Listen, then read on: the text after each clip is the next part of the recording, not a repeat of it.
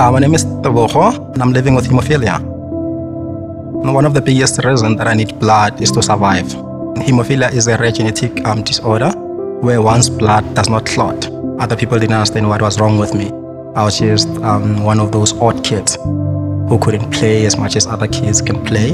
And when I was diagnosed, I was asked not to play any contact sport. Can you imagine telling a little boy not to play contact sport? The most difficult thing about being a hemophiliac is watching other children with hemophilia going through the same things that I went through. Hemophilia actually takes away your childhood because you don't get a chance to play.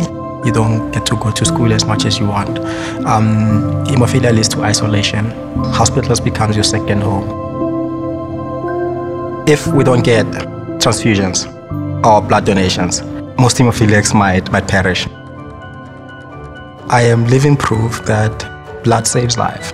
To everyone who donates blood and has been donating for as much as they have, I want to thank them. And to them I say, you permit people like me to live life. And I'm very grateful. Donate blood today and give someone a tomorrow.